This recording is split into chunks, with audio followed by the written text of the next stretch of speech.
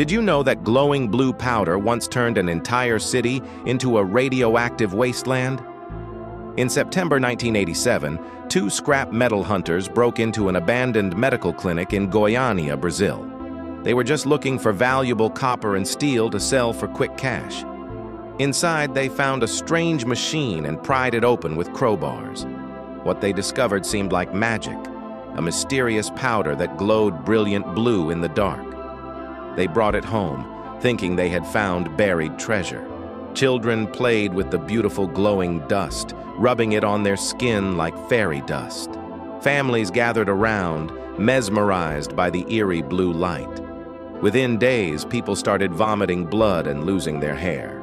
The powder was cesium-137, one of the most dangerous radioactive materials on Earth. Entire neighborhoods were contaminated. 112,000 people had to be evacuated. 4 people died, including a 6-year-old girl who had painted her body with the glowing death. 42 buildings were demolished and buried as radioactive waste. A beautiful glow became Brazil's worst nuclear disaster.